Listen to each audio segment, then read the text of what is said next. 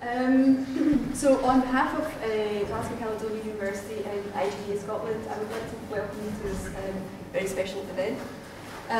This man doesn't need an introduction, but I will give him one anyway. With a career that spans over 2 decades, Richard is a game designer, a writer, a public speaker, an educator, and a consultant. He is most famously known for his work on the critically acclaimed Uncharted series, where he was lead and co-lead design on. Richard is a passionate advocate for independent and experimental games. He has been involved in the Independent Games Festival in Decade since 2009. He is also a faculty member of the GDC Experimental Session and also organises the extremely popular GDC Microtalks. So in 2012, Richard became the visiting associate professor, where he is now associate professor, if I'm not mistaken, yes, right. Yep. in the interactive media division of the School of Cinematic Arts at the University of Southern California. In this evening's masterclass, Richard will talk about his transition from AAA console game designer to game design professor and the challenges he faced in learning how to teach the dark art of game design.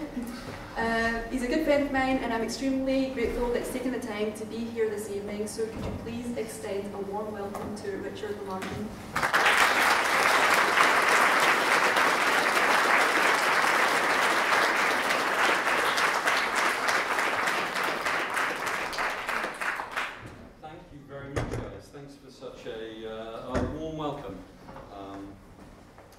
Thanks for that lovely introduction. I love video games. I love AAA games, I love indie games, and perhaps most of all, I love art games. I love the spectacle and the production values of AAA games, and I love to be right in the middle of a computer graphics scene, interacting in real time with visuals that even just a few years ago, a single frame of which would have taken us minutes, maybe even hours to render. I love being in the midst of an adaptive musical score and a complex interactive audio scenario. And I love control schemes that have been so skillfully designed that they melt away from my conscious attention, freeing me to act in the game with grace and with ease. I love the innovation and the spirit of indie games. I love the ways in which an indie game developer can make a game every bit as compelling as a blockbuster game by focusing on gameplay and mechanics over expensive production values. And I really love how the world of indie games has made it possible for designers from many different backgrounds to make games, improving the diversity of both the game development community and its audience of players. And I love art games because they show the way for everyone by discovering new ways that designers can express complex ideas about what it means to be human through the spaces of possibility in the systems of the games that they create. I love art games that make it possible for players to explore these spaces of possibility and to express themselves through play, where players become a part of the unfolding artwork themselves as they bring it to life. And I love art games for showing us that everything in the world is an appropriate subject to make a video game about.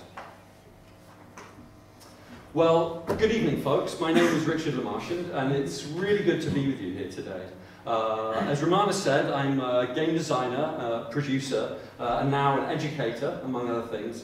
Here are some of the games I've worked on. Hopefully you'll recognize a couple of them. And I'm originally from England, but I've lived in California since 1995. And I'm very fortunate to, as Romana said, have worked as a lead game designer, a co-lead game designer at Naughty Dog for 8 of the past 9 years, where I helped to create all 3 games in the Uncharted series. And with the Uncharted games, we worked really hard to create cinematic video game experiences that have the same high quality of writing, performance, characterization, and storytelling as all of our favorite movies, but that keep you, the player, in the middle of the action from moment to moment, nearly all of the time. Well, we were really happy, of course, with the warm reception that the Uncharted games received. And their success has provided the foundation for what's now become a really important story world for Naughty Dog's parent company, Sony. And I'm sure that you guys are as excited as I am to play Naughty Dog's new game, The Last of Us. I'm sure many of you have already finished this game, in fact. I've got my copy sitting at home waiting for me. I can tell, as can we all, from the very warm critical reception that this game's received, that it's turned out to be every bit as special as you'd expect a Naughty Dog game to be. So, about a year ago, I made this huge career change when, after all of these incredibly rewarding years at Naughty Dog, I left the studio. And after traveling around the world over the summer, here's just a few of my snapshots, I checked in at 14 different countries in 14 weeks. Nathan Drake, eat your heart out. I began work as an associate professor in the Interactive Media and Games division, newly renamed to include games in its title. I'm very excited about that. Of the School of Cinematic Arts at the University of Southern California in LA. I now teach game design to students from undergrads right the way up to PhD candidates. And I've also begun work on a series of experimental games as part of a design research project, alongside a very talented graduate student, a guy who's also an indie game developer, my friend Julian Cantor, who you can see here. It's really still a bit too early for me to talk about those experimental games I'm making with Julian, but I look forward to telling you about them hopefully later on this year.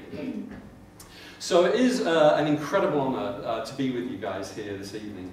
The Glasgow Caledonian Games courses and your faculty and students all have a really great international reputation. I became aware of the programme many years ago now. I've lost track of how long. And so it's great to finally be able to come to Glasgow and to meet with you all. And like I say, I became aware of GCU and the work you do a few years back, but I think one of the things that really cemented GCU's reputation in my mind was the way that you guys host the annual Scottish Game Jam. Game jams, of course, are such an important part of all of our development lives. These, for the benefit of my parents in the front row, this is a time when people come together for a weekend and make a game in 48 hours. It's something that we could only have dreamt of doing a few years ago. And that makes GCU a really important focus for the game development community here. So kudos to Romana and everyone who's involved in this effort. And I was actually very honoured when Romana invited me to keynote the Scottish Game Jam in 2012. And I'm here because of something that is such an honour for me that it's almost overwhelming. The faculty and of the School of Engineering and Built Environment and the Chancellor of the University are doing me the incredible honour tomorrow of bestowing an honorary doctorate of technology on me. This was something that I never anticipated in my life would happen. I really think that it's thanks to all of the hard work and the incredibly high standards of game design craft displayed by everyone at Naughty Dog that I'm lucky enough to be able to receive this honorary degree. It really blows my mind. So thanks to you all by extension for the honour that you'll be doing me tomorrow. And thanks to Romana and to Brian and all of the great, and to Doug and all of the great faculty that I've met with today. I've had an amazing whirlwind tour of the programme here. It's been really great to see all of the different projects, the student projects and the research projects that are being done here. It's really great stuff, and I look forward in the second part of my talk today to maybe chatting with you about some of that. In case you want to follow me on Twitter, in case you're so inclined, there's my Twitter handle. That's my USC email address. I'll bring this up at the end and you can pretty easily find it online as well. And so what I have planned for today is that, first of all, I'm going to give you a lecture. It's a short lecture, about 40 minutes long, that I wrote and first gave at the Nordic Game Conference just a few weeks ago in Sweden. And like Romana said, it's about my transition from AAA professor to, from AAA developer to professor of game design. Now, AAA professor, that's quite a concept. I'll have to see if I can work that out. I'm going to tell you some of the reasons that I made the change. I'll quickly describe how we teach game design at USC, and I'll tell you why I think that the life of a game designer has prepared me uniquely well, not just to be a teacher, but to be a human being wrestling with the life of the mind in the early 21st century. Now, you guys should feel free, since we have a little more time than I had at Nordic Game, to put up your hands and ask me questions as we go along. I'm keen to make this masterclass this evening every bit as interactive as one of my classes at USC would be. Am I right in thinking, guys, that we have until 8 p.m? Till about 7:15ish. Oh, perfect. No, that's perfect. Q&A. Okay, that's great. I mean, I actually think that depending on how many questions you guys ask me as I give my talk, if you don't ask me many questions, I'll get done at about 1:45. And then I've got a whole bunch of stuff prepared. I'll give you a taster, actually, of the lists of stuff that we could talk about. So there's some stuff. That's more sort of naughty dog. That's more naughty dog related. Oh. And then there's some other stuff right there that we could maybe talk about later on. This comes sort of from my areas of interest in indie games, art games, experimental games, which I taught a class on at USC last semester. I had a lot of fun doing that, and some other subjects. So put your thinking caps on. If you want to make notes as I talk for questions to ask me later, that will be totally cool. I'm sure that we'll have more than enough stuff to get us through until we wrap up. And what time do you want to be done and done? And I'll keep an eye on the time. By about 7:20, then Perfect. Q&A. So Perfect, yes. time for the wine afterwards. That's great. You can start giving me the big white wind up gesture. Yeah, You can get I'll off the book. And, yeah. I'll use my CSO. Sweet, excellent. So let's do a quick show of hands. Who here is a student of game design and development? Cool, okay, cool. That looks great. And then who's a professor teaching game design, or indeed anything else? Professors, faculty, staff? Okay, cool. Nice. Is there anyone here from the game industry? Scotland's awesome game industry. Wow, that's brilliant. Thank you so much for coming, guys. And how about everyone else, everyone that I didn't mention, who's here out of general interest? Cool, nice one. Well, thanks to you guys for coming too. That's just interesting for me to start to calibrate my inner professor to see where we'll go in the conversation. All right, cool. Well, let's get going with my talk. So I really loved working in the world of console games. Oh, by the way, I forgot to, well, I already mentioned my mum and dad and my fiancée Nova are here. I thought I had a note to say hello to them, but if I take them aside to explain stuff to Mum and Dad, you'll forgive me. So I really loved working in the world of console games. I had an amazing time at every one of the studios I worked at, and the people that I worked alongside really are the model for me of 21st century digital entertainment innovators. I think console game developers are both visionaries and they're pragmatic problem solvers. They're always inventing new ways to entertain, intrigue, and delight us with their video games, while getting the absolute maximum out of the hardware constraints, the engineering constraints that they work within. At the same time, I really love that video games is a pop art form. Video games, I think, won the Are Games Art debate a long, long time ago, and they really did so on their own terms. I think you can see Pac-Man as a work of pop art. And like comics and popular music, games have made their way into contemporary art galleries and the permanent collections of some very significant art museums, simply because they've made their way into all of our hearts without stopping to ask for permission of any kind. And they've now become one of the most popular art forms of the 21st century.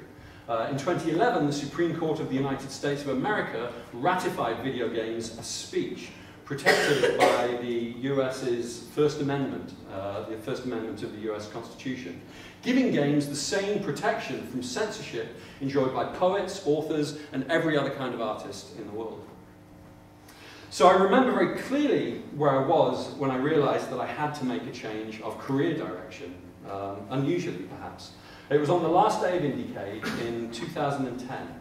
I first became involved with Indiecade, the International Festival of Independent Games, the previous year, when they held their first annual conference in Los Angeles. I hope that maybe some of you guys have already been to Indiecade. I hope that you'll maybe get to join us in the future. We have a lot of fun there. Now, a year later, I would give a talk at that same conference where I discussed the fact that I came of age in the 1980s at a time when the mechanisms of mass production, in particular the photocopier and the cassette tape, were making possible a big revolution in homebrewed culture. The zines and mixtapes that the era the zines and the mixtapes of that era exposed me to ways of thinking about the world that commercial culture wasn't necessarily supplying to me at the time. So since even before I joined the game industry, I'd been looking forward to a time when we would have indie games that paralleled the kind of indie music and literature that I loved. Games that would explore the weird, raw, groundbreaking aesthetic terrain that began to fascinate me as I became an adult. Games that would talk about things that you weren't necessarily supposed to talk about in polite society. So when this new evolutionary phase of the indie game revolution began in the mid-2000s, I immediately recognized the potential that the scene had for driving the world of video games in wonderful new directions, both in terms of reinvigorating the mainstream with new ideas, in just the same way that films like Easy Rider and Raging Bull had reinvigorated the mainstream of the movie industry in the 1960s and the early 70s. And also, I thought that indie games would push games to be ever more artistically rich and would help them to mature as a form.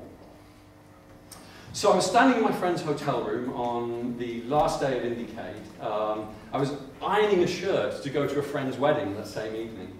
And I suddenly knew, with this like almost uncanny clarity, that even though it was going to be very hard to leave behind the great honor that I had of working full-time at an amazing studio like Naughty Dog, I really had to find a way to both stay connected to this world of console game development that I loved so much, while at the same time moving toward the world of indie games and art games, a world that I'd always been in love with, even before it had existed.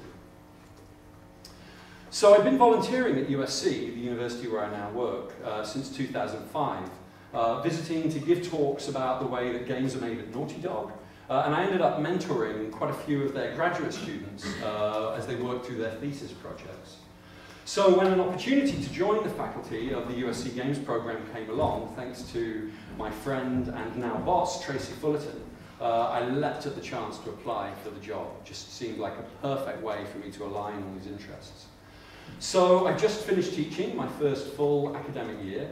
I've taught game design, game development and production to undergrads, grads, PhD students, like I said, from across the various schools that make up USC Games, which, if you'll allow me to brag for just a moment, it wasn't me who really did this.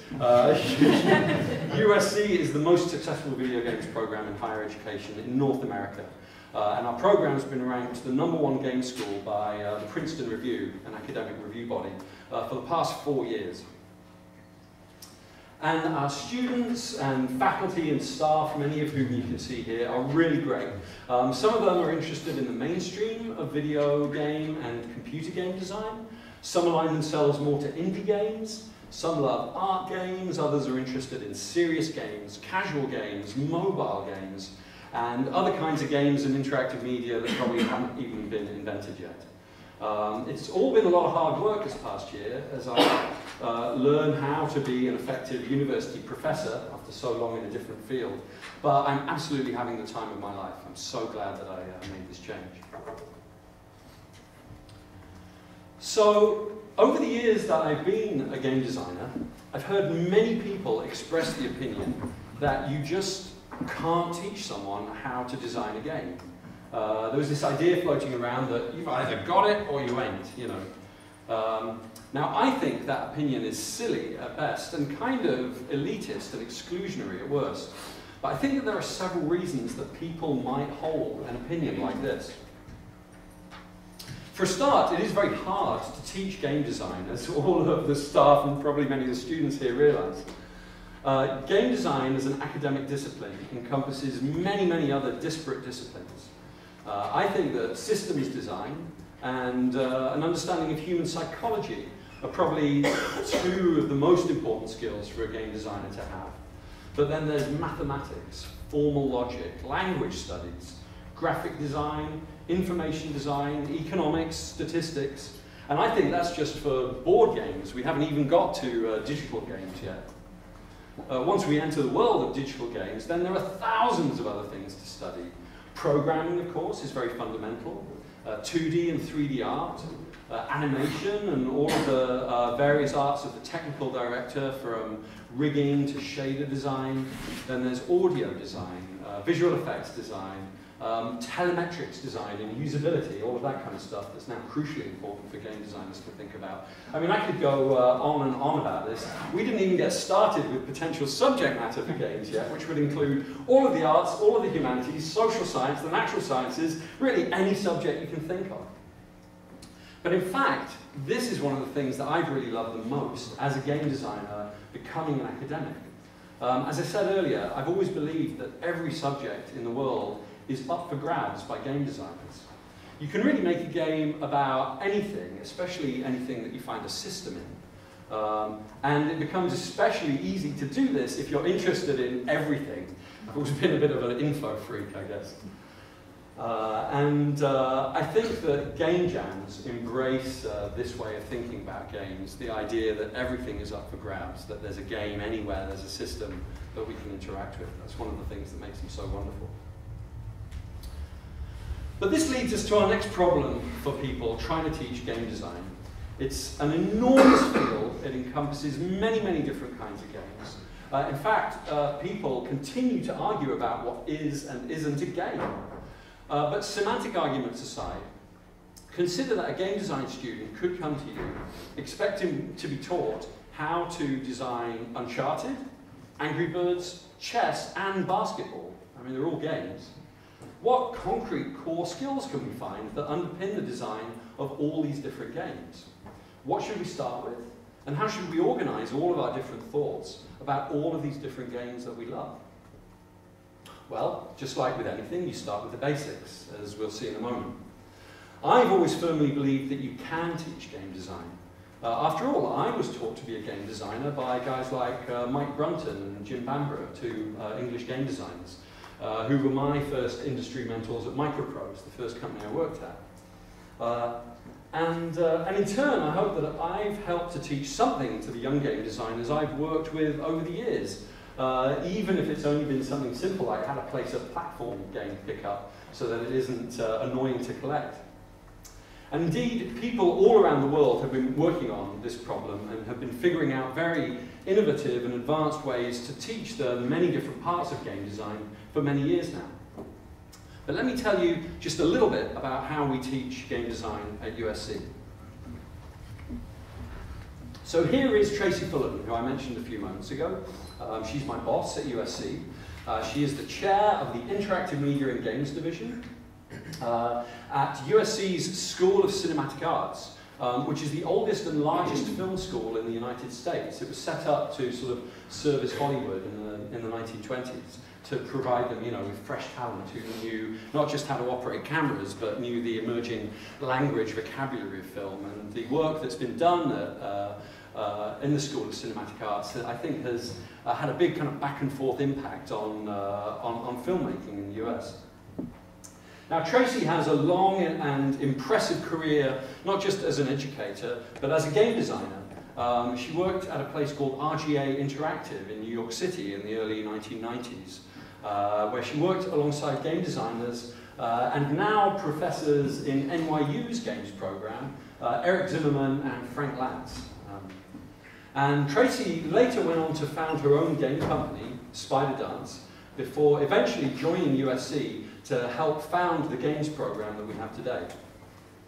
And she's actually continued designing through her time teaching and organizing at USC. She's worked on a bunch of stuff.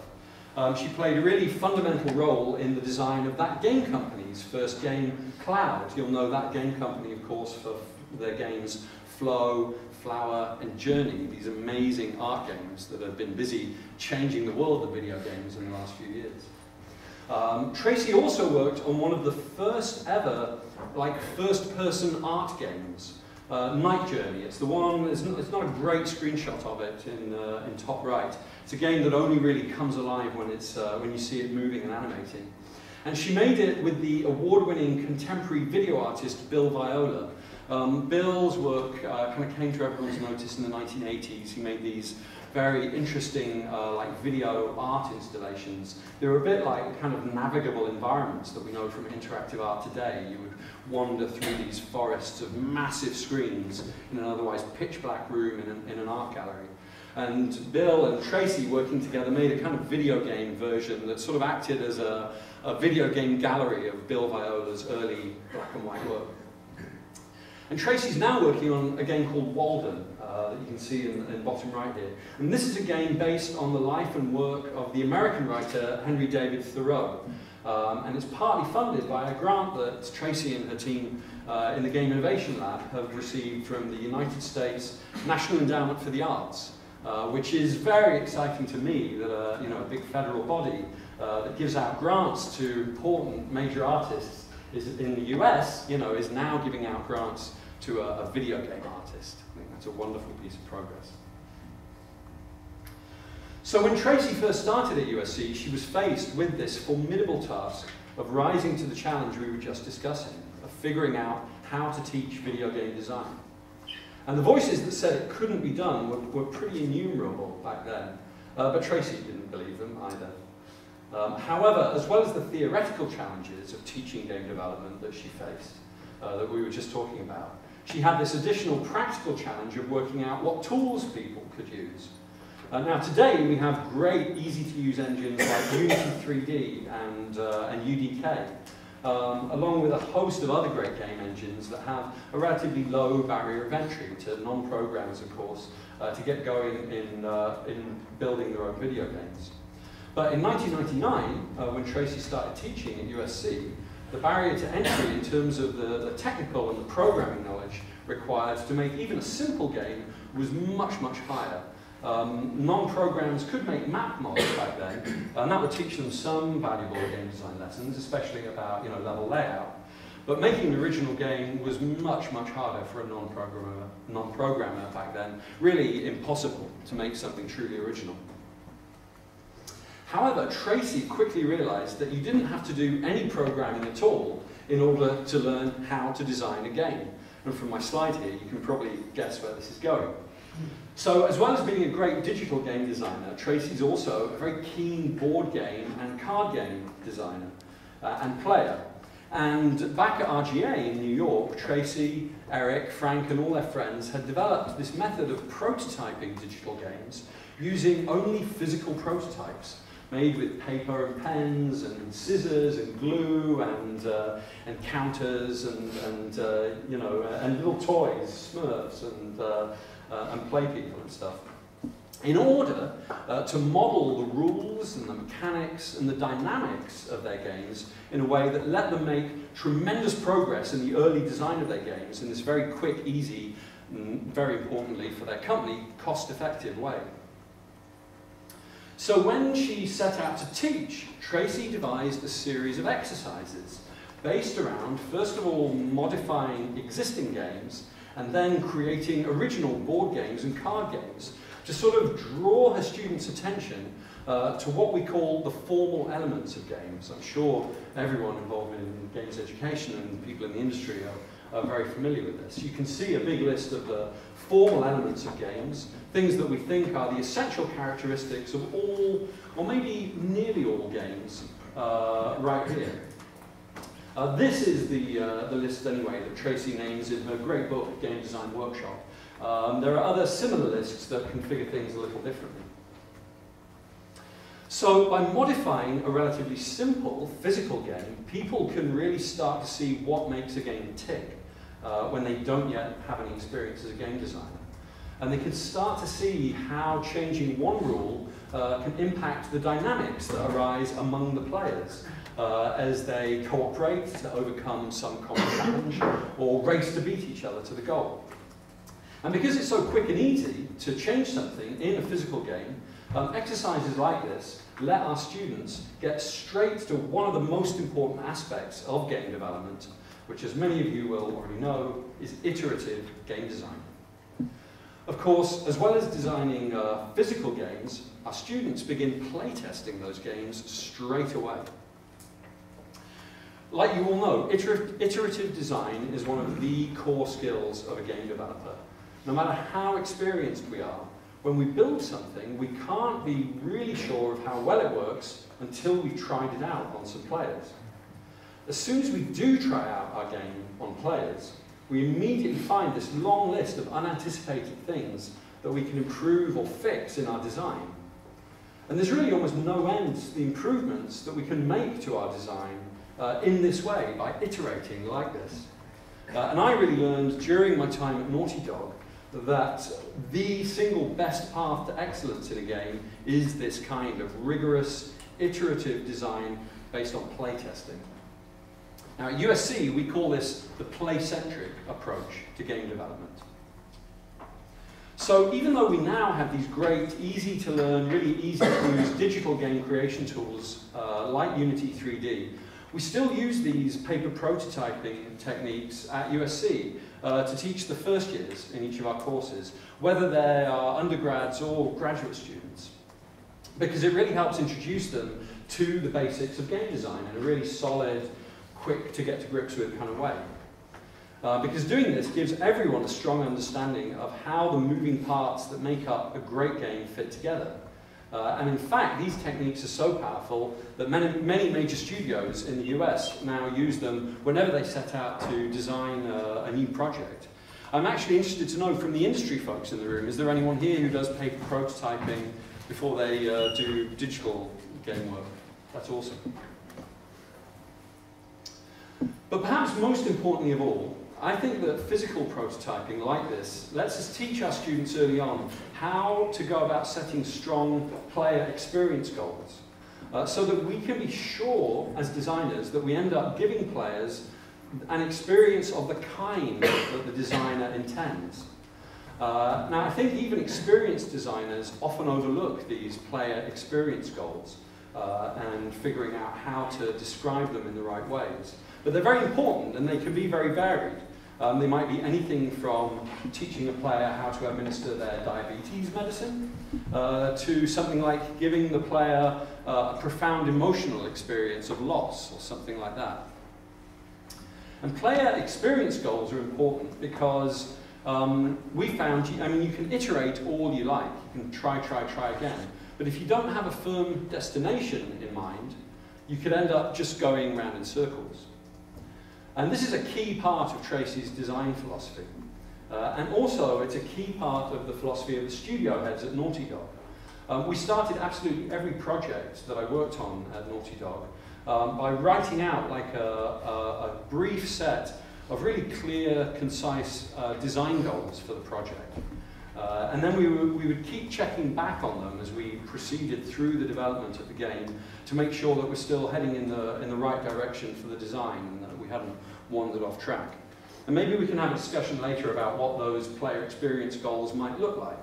Because of course you don't want to circumscribe the player's experience too much. I mean, this is the beauty of games and other kinds of interactive experiences, right? They're these open spaces that players can bring their own stuff to.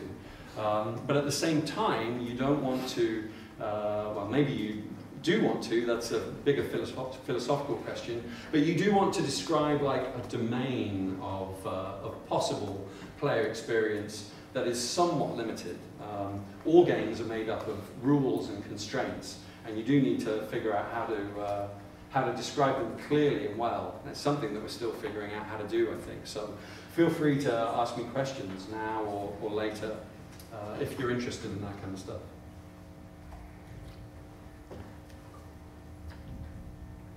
So anyway, you can read a lot more about the teaching approaches that Tracy devised and used in her book, Game Design Workshop, as I say. It's actually going to be getting a new edition in the spring of 2014.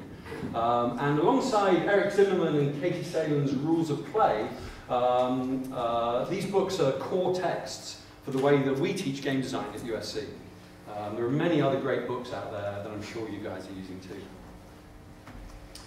So I faced a lot of challenges in my 20 years as a game designer. Whether it was learning how to design a good 2D platform game, like the first Gex game, or relearning all of those techniques as we made the transition from 2D to 3D action games, or in figuring out how to make cinematic action more richly interactive with the Uncharted series. One of the things that I've loved most about the game industry is that it's constantly changing and progressing. It's constantly full of new things to learn, new problems to solve, and as a result, it's constantly full of new creative opportunities, new things that you can do with games. I think that when you're open to change, you're in a good position. When you're not just open to change, but when you're positively excited by it, really then the whole of your life becomes richer. Life becomes less frightening and becomes more exciting. And when you're open to change and you like it, I think that that leads you to see possibilities where others might only see problems and obstacles and blockages. And so I don't want to say I don't want to boast, I don't want to say that I'm naturally like this. I think, I'm really still just a simple kid from a small rural town. And I'm actually, I'll admit, I'm naturally a little conservative. But I've really pushed myself throughout my life to try and summon up all of my courage and to follow the example of people braver than me in this regard, in being open to change, in embracing change. And I think that that's what's really allowed me to have the courage to pursue my dreams and aspirations in a way that I've been fortunate enough to be able to do. And I don't think I had any greater and more intensive lesson in this way of being than the time that I spent at Naughty Dog. People have often asked me over the course of this last year or so whether it was difficult or jarring, this change, as I moved from the fast-paced and highly competitive world of AAA game development to what some might see as the radically different environment of teaching at a major university. And my answer has always been, well, no. In fact, I think that in many ways, Nathan Drake and the players who have played as him taught me how to be a teacher. You see, I have this theory that many of the skills that make someone a good game designer are the same skills that make someone a good teacher. You have to bear with me on this. When you're a video game designer, especially I think working in the kinds of character action video games that I've mainly worked on in my career, you spend a lot of your time figuring out how to teach the player how to play your game. I mean, it's not like we read the rules book before we start to play a game of Uncharted. We just jump straight in there and start to experiment. And in a game like this, you've got a lot of information, of course, to convey about the control scheme, about the player character's abilities, and about the world around the player character. And things that we generally think of as simple in a game, just like running and jumping, are often actually very complicated under the hood, as many of you know. And learning how to control the character so that he runs smoothly and he jumps at the right time can be equally complicated. Especially if someone's playing a game for the first time, maybe a new kind of game, or a game in a genre that they don't have any experience of. So in the classroom, I try and adopt the same attitude to my students that I have done to my players making games. Any given group of students, maybe like the graduate students that I'm going to teach this autumn, have really diverse backgrounds. Some of our grad students will be programmers, some of them might be artists, some of them have other kinds of backgrounds in the humanities or the sciences. And I can't make any assumptions about those grad students when they enter my class about what they know, beyond a certain kind of base level of familiarity with computers and some, their certain standard of undergraduate education that they have. So I really have to think hard about what concepts to introduce them to set them up for the learning experience of the class in the right way. And I also have to think about how to communicate those concepts really like crystal clear just as I would in an Uncharted game. And I've always found that really the best way to start to teach something to a player in a video game is to have them learn by doing. I really, like many of you, I really hate wordy tutorials. I hate going through a tutorial level. And I really hate screens like this with kind of call-outs around the controller. This is the fallback, you know, for many people when we're trying to teach people how to play our game. This wasn't in the game, by the way. We used this in one of our early playtests. But instead, I think that one of the best tutorials in any game that I've worked on is the one in Uncharted 2 Among Thieves.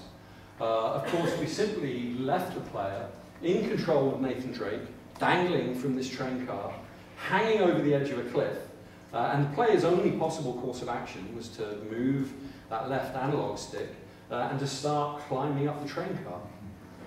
So by finding a narrative that logically narrowed down the options in front of the player to something that they could just get their head around, really helped our players start to learn.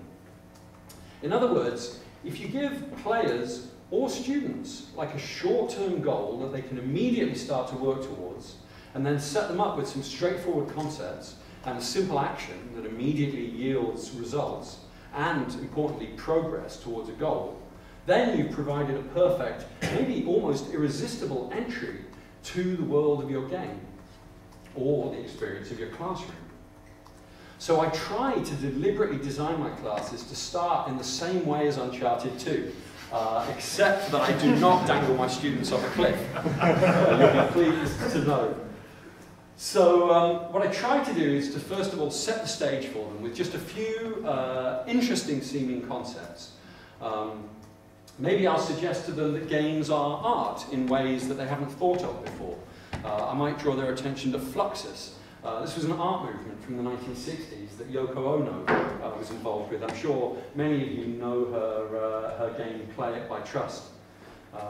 And the Fluxus movement sought to democratize art, but they also embraced games and play as worthy of being artworks, which I think is really interesting. Maybe we can talk more about this longer than we think history of games as art.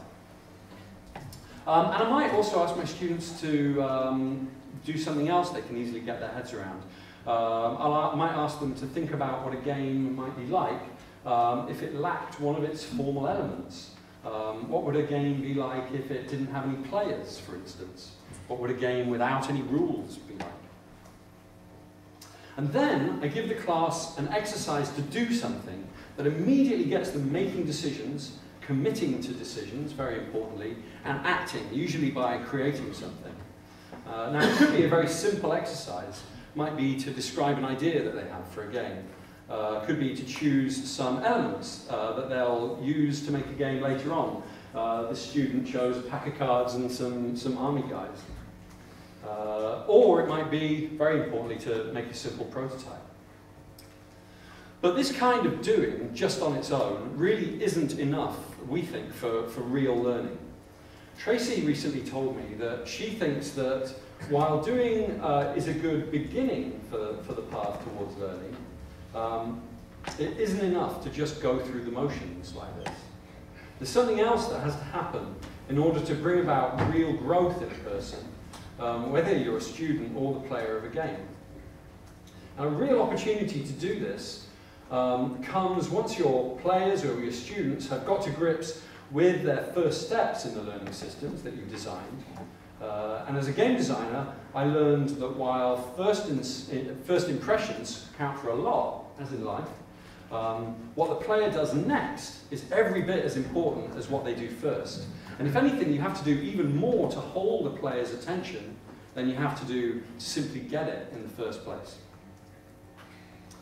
Now, you guys are probably familiar with Mike Csikszentmihalyi's concept of flow. It's this optimal state of being that we go into when we're in the zone, when we're exercising our skills with a good degree of mastery. You know, we've got pretty good at the game. But we have to also continue to be sufficiently challenged so that our interest is held. And it's the balance between these two things, between familiarity and challenge, between mastery and being pushed to do something that we couldn't do before, that seemingly, almost magically, holds people's attention. So I've been discovering that a good way to hold my students' attention is to try and make sure that they are in this flow zone, where they understand what I want them to do clearly enough that they feel like they can achieve the goals that I set for them. And in that way, they can clearly see for themselves that they're making progress. But at the same time, I have to make sure that I continually present them with new challenges that both build on the skills that they've demonstrated that they have, and also demand that they learn new skills. Now, as many of you know, this can be very challenging because everyone in the classroom learns different things at different rates. And you really have to stay on your toes, I think, as a professor of game design. I do a lot of adapting my plans for the class in real time, kind of jumping around in my PowerPoint deck to try and meet the evolving needs of the class. And in this sense, I think that being a good teacher is a lot like being a good dungeon master, right? You guys know what I'm talking about, you fantasy RPG gamers out there. And just like a good dungeon master, I really think you have to push your party beyond their comfort zone. Tracy told me just a few weeks ago that she believes that real learning comes when you transfer a skill that you've used in one place to a new and unfamiliar location or application. Or it happens when you reflect on the ways that you've used, or maybe even failed to use, your skills. In fact, maybe the most learning comes when you simply get completely stuck and you can't solve the problem. And in this sense, learning, I think, is often about pain. It's about that experience of playing a boss level that you haven't been able to beat. And you hurl yourself at it over and over again. I'm pretty sure this is Wind Waker. Can anyone confirm that for me? And you hurl yourself at that boss over and over again, and you're trying the same strategies, and then you're failing every time. You feel like you're maybe this close, but you just can't beat it. Until you're about to just quit in anger and frustration. And then you suddenly realize that if you just do something different, you might be able to succeed. Now, Tracy says that our job as teachers, and this was a big revelation for me, she says that our job as teachers is to create the potential for that moment of revelation, and thereby indirectly bringing about all of the catharsis, all of the relief, and consequently all of the true learning that follows that experience. We professors, we can't force people to go through an experience like that. Whether we're university professors or game designers, all we can do is to set up the right conditions for success, and then kind of cheer people along from the sidelines, encouraging them to persevere until they get there in their own way. And it's possible that some people will never get there, but the players and the students that just keep trying and that push through that barrier of pain and frustration and failure will get there in the end. And that's real learning. It's painful. You might wish that you hadn't been through it, but you did it. Now, I saw this in action with one of my students this semester, actually. He'd made this amazing game in just 1 week, right at the beginning of the semester. But when he made his second game of the semester, he now had twice as long. He had 2 weeks to work on this second game.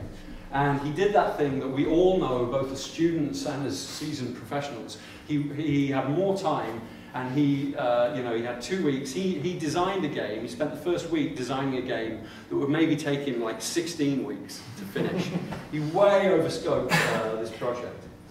And close to the final deadline, in order for me to not give him an F for the project, he had to really quickly revise his plans. And he only just pulled something together in time. And it was really quite traumatic for him. He's a good guy.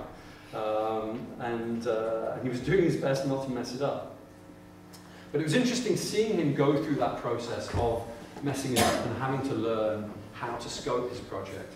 Because with his third project, he remembered all of the things that had worked best in those first two projects, which were really specifically making prototypes, trying them out on people, and seeing which bits of them worked and what didn't, and then basing his game design on those prototypes, rather than having all these grandiose big ideas that he then ran out of time to implement, and which may not have been that good at the end of the day anyway. And the game that he made as a result of this prototyping, playtesting, and then kind of designing on the fly, finding elegant ways to fit the working pieces together, led him to make this amazing project at the end of the semester. And in fact, his project was one of the best games that any of my students has ever made. It was really satisfying. It was particularly gratifying to me because learning that same lesson was one of the ways that I think that I personally leveled up as a game designer working at Naughty Dog. I learned a tremendous amount there about how to design and produce video games in the right way from all of the seasoned professionals at Naughty Dog. And while I was at the studio, I was lucky enough to give a number of talks like this about the studio's unique production processes. And in the course of preparing those talks, I spent a lot of time talking to Naughty Dog's studio heads. You can see them here, Christophe Balestra and Evan Wells. Christophe is kind of he's like a bit like the CTO of Naughty Dog. He has a programming background. He actually comes from the French demo scene. I'm sure many of you guys know what the demo scene is, you know, these very compact audio, visual, self-archiving demos. Whereas Evan Wells is a game designer that I worked with back at Crystal Dynamics. Evan was actually still in college when I first met him, and he rose up through the ranks at Naughty Dog to become the co-president. And Evan takes care more of the game design and the art side of things. And I also learned a lot from someone you might recognize in top right, Mark Cerny. Mark was one of the people who helped unveil the PlayStation 4. Mark's a consultant that works, I believe, exclusively with Sony, and he's been very involved in preparing all of their next-gen stuff. So, really, from Evan, Christophe and Mark, I learned about this approach to making games that was at one time considered very radical, until people began to see, really through seeing the outcome, seeing games like Crash Bandicoot and Jak and Daxter and Uncharted, just how well their radical approach worked. And the things that I learned from these guys have really become the foundation of what I teach at USC. So I tell my students about the importance of pre-production and the risk that they run if they skip over this critically important explorative prototyping phase of game development. I talk to them about this thing called a game macro. It's a lightweight, adaptable game design document that Mark and Naughty Dog use instead of a big, thick game design document, thereby saving themselves loads of time and money in the process, as well as helping make sure that the project stays on schedule. I talk about a thing that I call concentric design, and how important this is to make sure that the core parts of your game are really solid before you move on to the kind of secondary and tertiary things that will flesh out your game.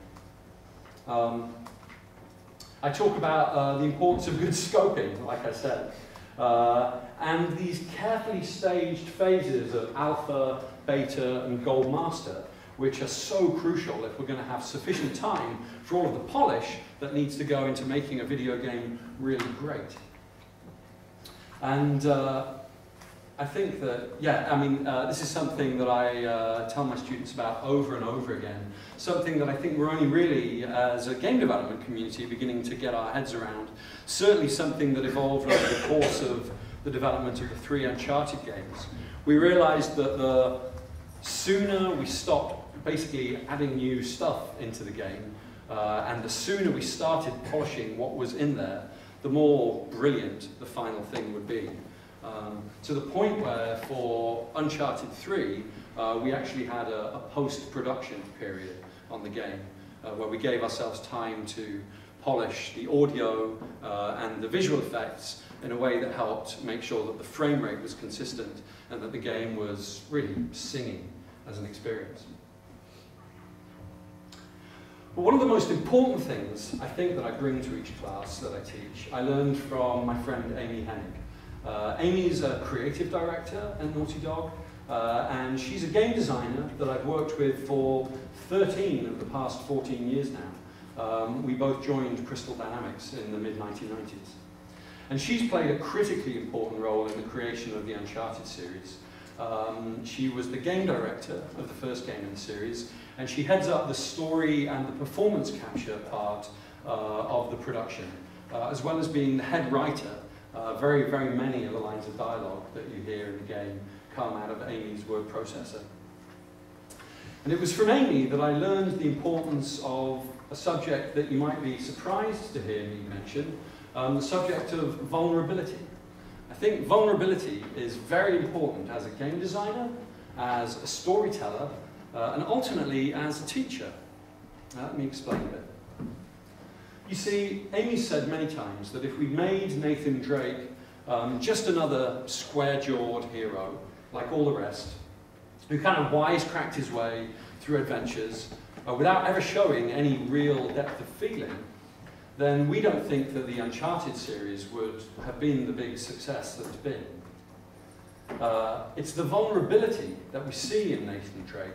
Anytime that he feels uncertain or scared, or even something like embarrassment, that's what makes us really feel for him. Not the explosions, not the fine-tuned control of him running around. And it's that feeling is what really takes us along for the ride of Nathan Drake's journey. Now, fundamentally, the classes that I teach are art classes. They're project classes where we're making work. And as such, they really have to be safe spaces where students can feel free to experiment, and very importantly, they can feel free to fail until they eventually succeed in the way that we were just discussing. I think this is something that we very rarely discuss as game developers, but a lot of us feel great anxiety during the design process. And students in the classroom often have the same experience. You can very often see it in their faces.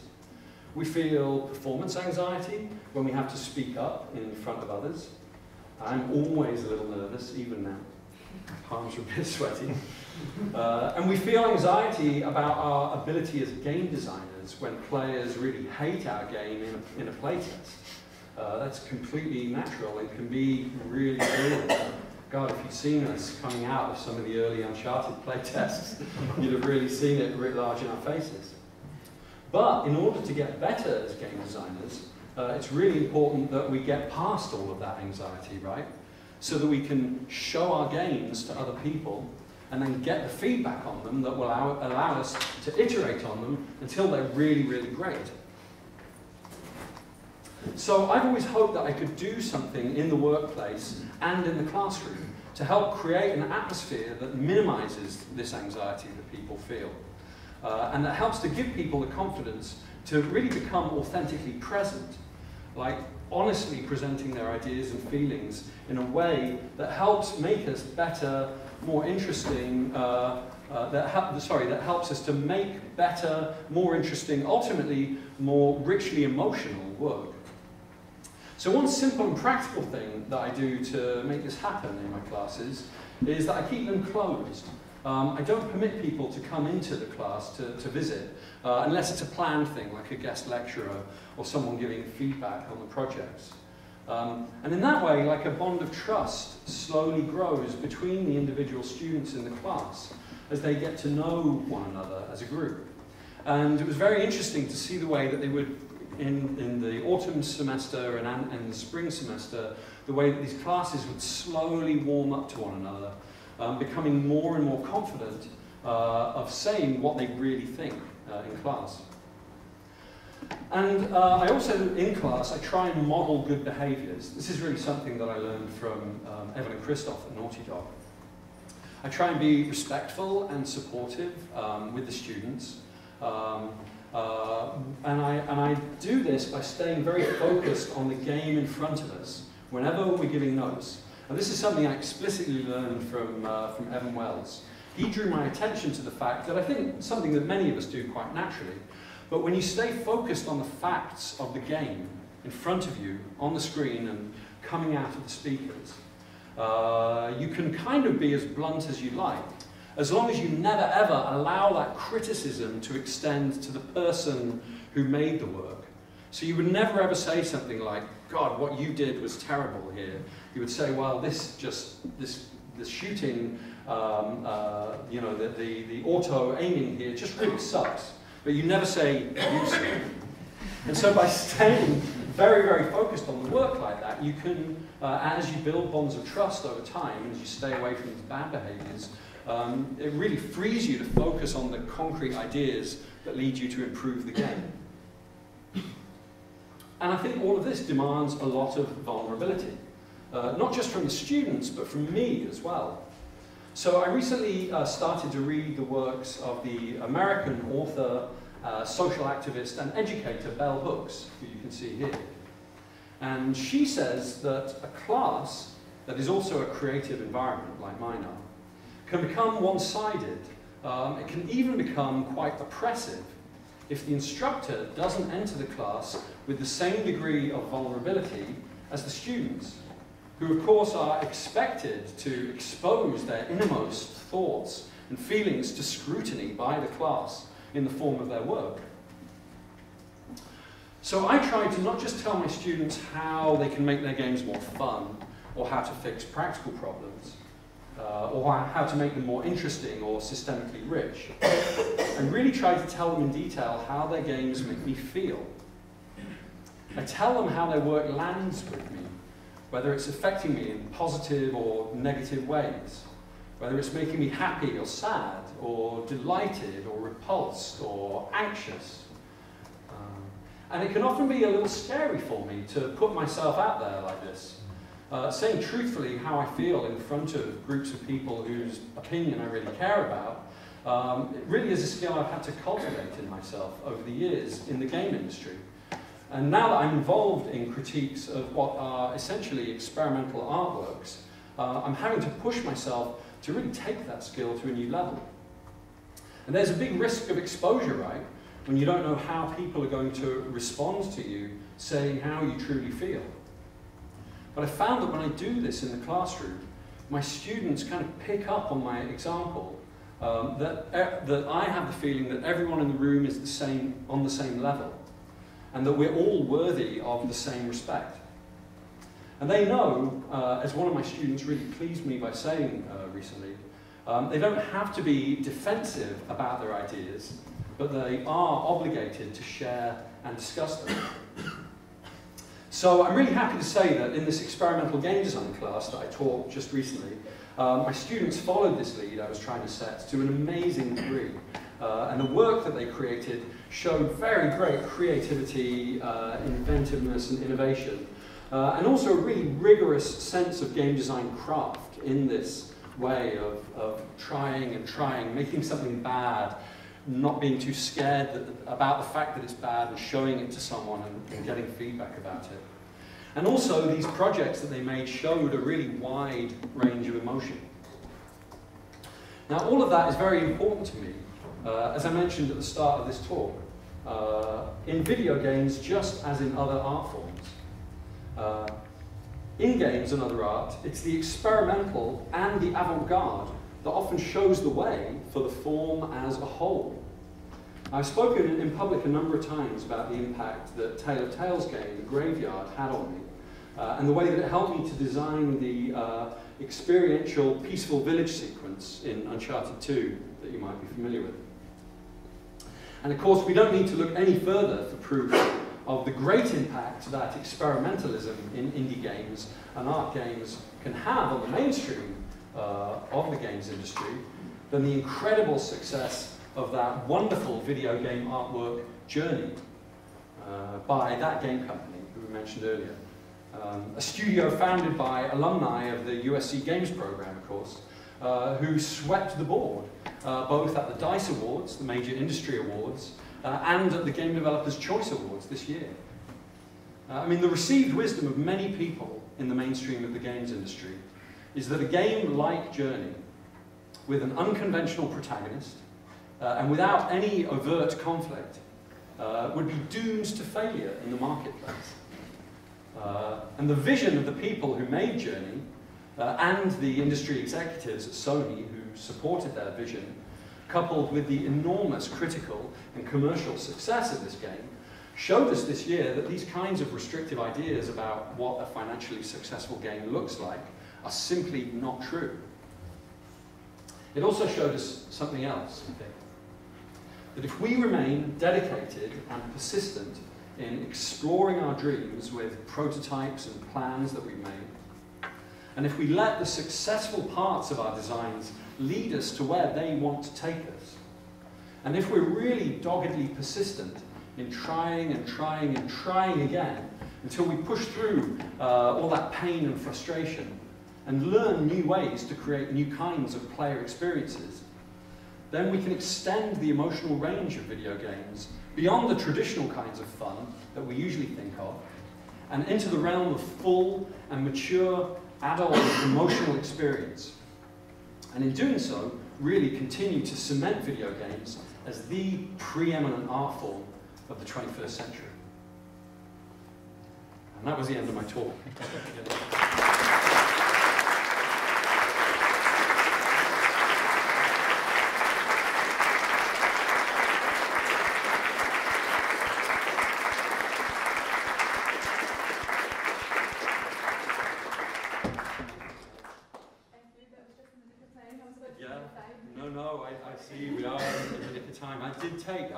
I actually added a bunch of stuff in, kind of sort of picking up on what I thought you might be interested there, extra little discussions, so it's taken up the time pretty well.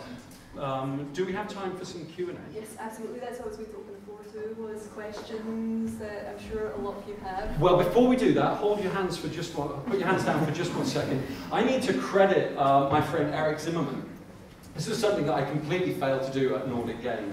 My tagline there about games being the preeminent art form of the 21st century, something that I truly believe I owe to Eric, who coined that idea, and whose bandwagon I've been freely jumping on ever since.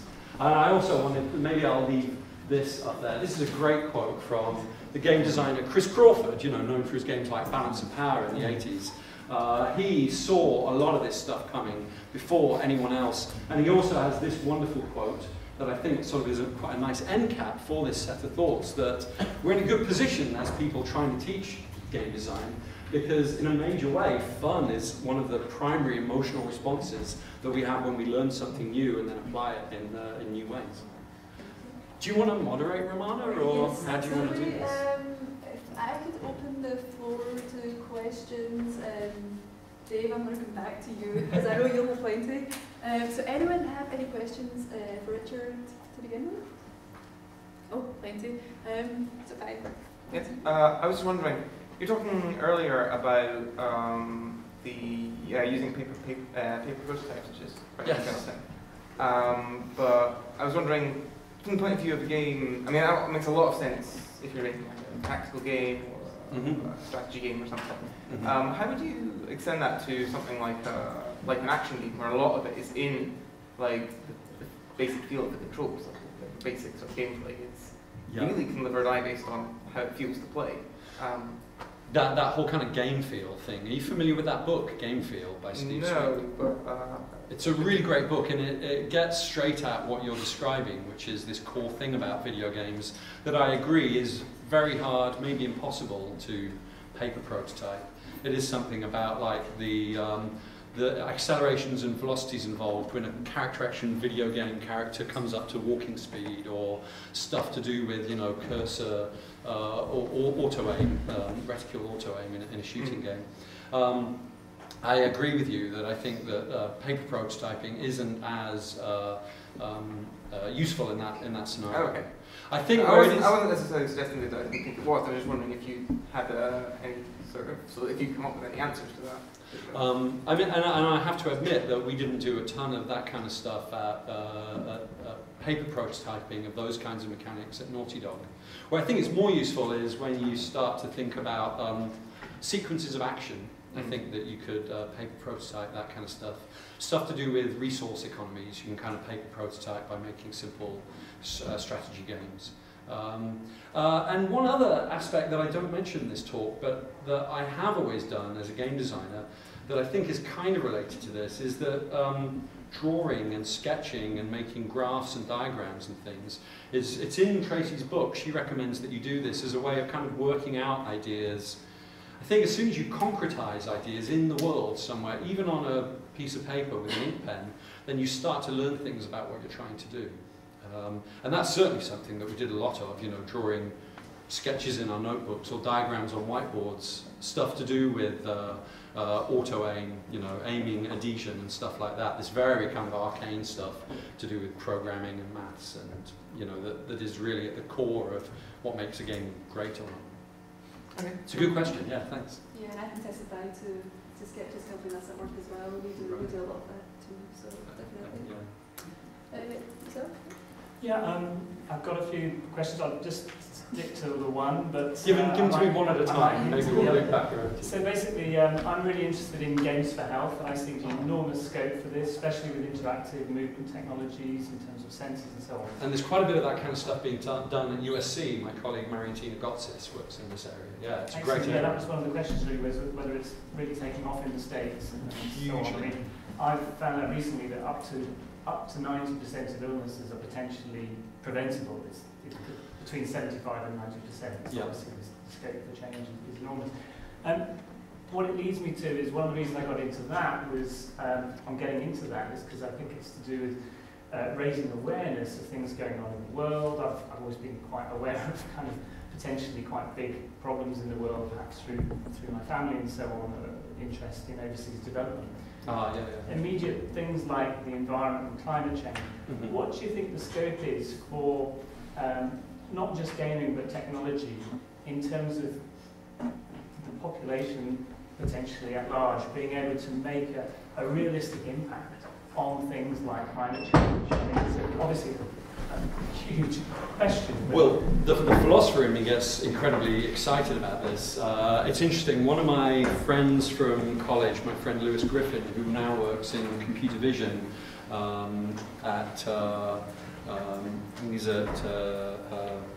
he's at one of the universities in London. I won't embarrass myself by getting it wrong. He, back in the day, like maybe 15 years ago, suggested to me, what if we could take all of that amazing brain power that people are exercising when they play a game like StarCraft and somehow harness it to problem-solving ends? Wouldn't that be amazing? I think that probably many people were having the same idea all around the world at the same time, because now we have the serious games movement where, you know, we can imagine that this affinity that people have for games, which are, of course, like, probably games and storytelling are the old, beyond tools, games and storytelling are the oldest aspects of human culture in existence. You know, we recently unearthed some bones that are probably die that date back to 14,000 BC. You know, we can imagine from the way that primates and tiger cubs play that we've been playing for longer than we've been human. So there's something really fundamental about games for us. Yeah, I mean, I am very excited about it. I think that if, just in the way that you can imagine that television fundamentally put an end to the Vietnam War. Because when people could see on TV terrible things that were happening in Vietnam, then people began to rise up and speak out against that war, which caused it to be brought to a close. I wouldn't like to say what kinds of things games could do, but we could imagine a game that was fun to play and that had some positive impact in the world that just kind of spread virally through the world's population, and that maybe got us to switch the lights off a little bit earlier and save some energy, got us to pressure our governments to really act on reducing their carbon emissions, something like that. And I'm actually involved with the Games for Change Festival that takes place each summer. It's located in New York. There's also a festival coming up in Paris for the first time this summer. If you Google Games for Change, you'll go straight to their website. And they are they act as a place where people involved in all these different kinds of games come together and present their work to each other. So yeah, I'm very excited about it. It's a good question. Thanks. Yeah, I think the Games for Health conference just took place as well in Boston, so that's another good one to yes. Some really interesting stuff there. Yeah. Great, thanks for your question. Gentleman at the back. Hi Richard, thanks for that, it's great. Sure, thank you. Just drawing on your experience for games design, how have you integrated that into your course structures? Have you gamified it? That's a very good question. For those of you who might not be familiar with this hot button word of gamification, a few years ago, the game designer and game professor Jesse Schell gave a talk at the DICE conference. He was actually on next after me when I spoke at that same conference, and he gave this amazing talk kind of about the same subject matter. His starting place was, what if we could use games to do this or to do that? And he started off with the kind of positivistic stuff I was just discussing, but then in the second half of his talk he went to quite a dark place. What if big corporations or oppressive governments could use game mechanics to get people to do things that weren't in their best interest or in the best interest of the world? And so gamification has become this kind of divisive subject in the kind of game design circles that I move in. The game designer Stone LeGrand has a sequence of exercises, game-making exercises that he devised to teach game designers how to make games. They're exercises where you make games and thereby learn how to make games better. And I'm keen to use those in the future. Eric Zimmerman uses them in his classes, I know, at NYU.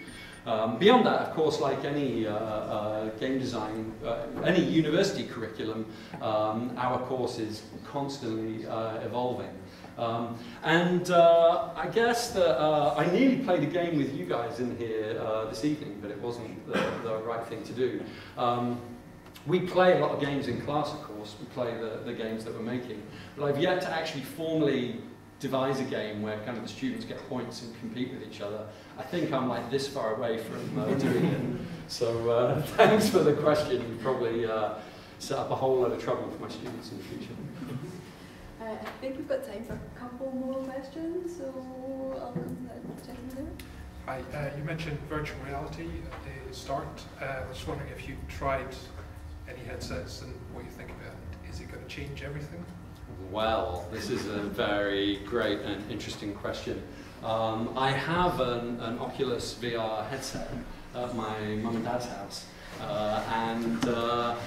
I've been learning Unity recently, and so as soon as I got the Oculus VR, I converted one of my projects to work with it, and it's pretty amazing. Has anyone here had an Oculus on yet? Yeah.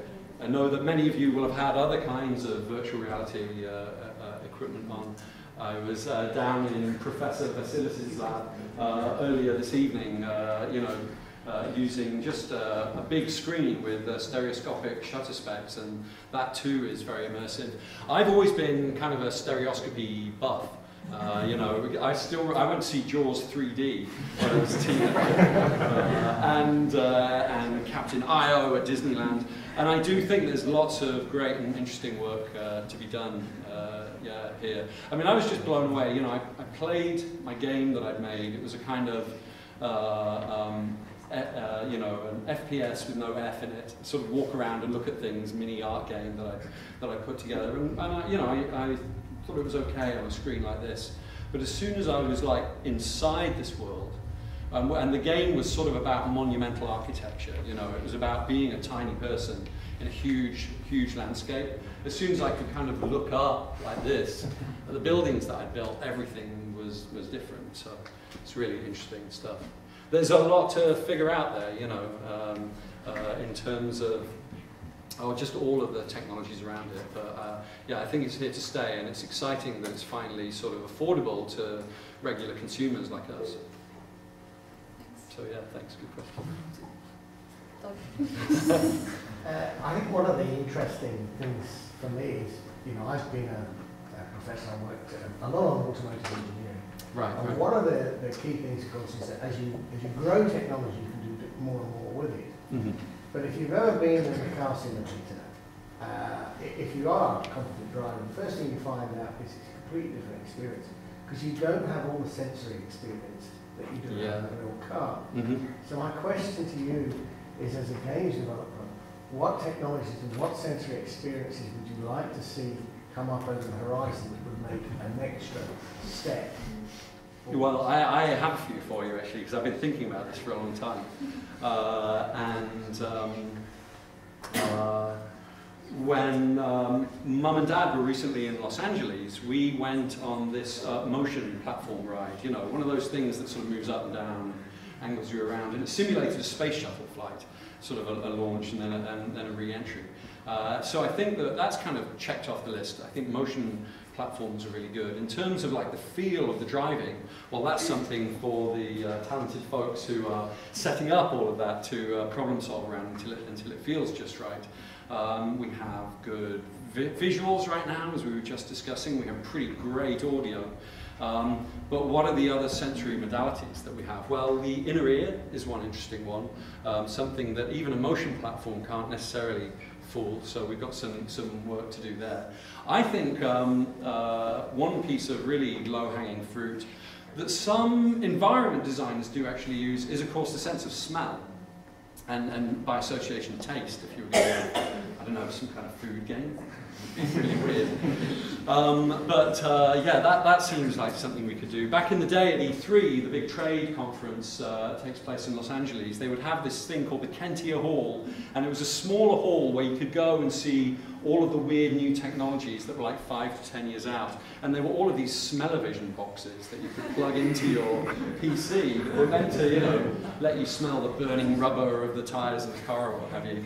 And I'm anticipating we'll see a leap forward in a consumer-ready version of that technology at some point. We know how deeply our sense of smell is enmeshed into our whole cognitive framework in some fundamental ways. You know, the famous thing about smells activating childhood memories. It's the whole Swan's Way thing. But then I recently, for a talk that I was doing, there are all of these other weird sensory modalities that you never hear about. We have many more than 5 senses. There's proprioception, our sense of where our body is in relationship to itself. I think as we get further and further into developing the kinds of innovative interfaces that we were discussing earlier today, then we'll start to see good stuff, good full body stuff, and of course Kinect has been a great gateway towards that. But then all these other weird things, stuff to do with touch and texture, even, and this is a bit of a risky one to mention, our sense of how full our bladders is something that I suppose might be up for grabs by game developers one day. Anyway, yeah, it's a great question, Doug. I think there's lots of food for philosophical thought for game designers there for the future. That could be one for the experimental games workshop, I think. Yes. I think we'll take one more question. I will go to that gentleman over there. Yes. Yep.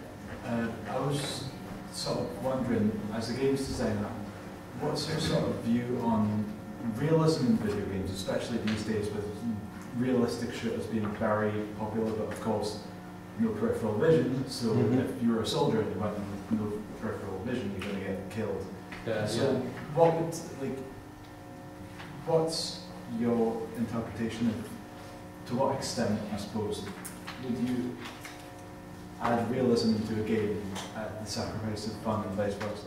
Ah, I see, yeah. Well, that's a good focus. I mean, that's potentially a very big question, one we could talk about for hours tonight. I think that the way that you focused your question at the end there by considering the, the gap that there is between realism, either in the representation of the world or in terms of the mechanics of doing something like, running around a field hiding from people, versus what makes a game really fun is a good focusing question. I mean, as a game designer, rather than a simulation designer, I guess that my default would normally be towards fun. And indeed, that's the approach that most games take. But I think that, as with any design challenge, the importance is to consider what your goal is, what your player experience goals are, to use the terminology that we used earlier. This morning we were in the Kelvin Grove Gallery of Art, and in the design section there they have an interesting suit, which is, and the automotive engineers among you probably know about this, a suit that is designed to let young designers feel how it feels to have stiff joints, and so how it might feel for an older person to get into and out of a car. And so if you're making a game that has a specific goal like that, then you might move towards realism. It's certainly something that we had to deal with in the creation of the Uncharted games. They're games that on one level they kind of look like they are maybe photorealistic. And definitely the way that we slave over the lighting models and the patterns of sunlight kind of dappling through leaves from a tree has a lot to do with modeling the physical universe around you. At the same time, the design of the characters is not strictly realistic. All the characters are stylized in subtle ways that move them ever so slightly towards cartooniness. And that's one of the ways that we try and stay out of the uncanny valley, that place where you don't emotionally connect with the characters. That stylization, that lack of realism can work really well in your favor. So it's a really good question. Yeah, it shows an interest in stuff that I think is fascinating. Yeah, maybe we'll pick up the conversation later on. So, yeah, nice one. Thank you. And on that note, I think we'll bring the Q&A to a close. Like I said, there is a section outside, so if you, I think Doug's going to probably say a just few like to words. remind you about, but first of all, I think all of us should once again thank Richard for what I thought was a superb exposition of the subject of games. I'm going to be very keen, I'm sure others will, to try and get Richard back and talk again, and I have some plans for that, and I'll discuss that. I think you'll I know that I will, yeah. So, Richard, thank you very much.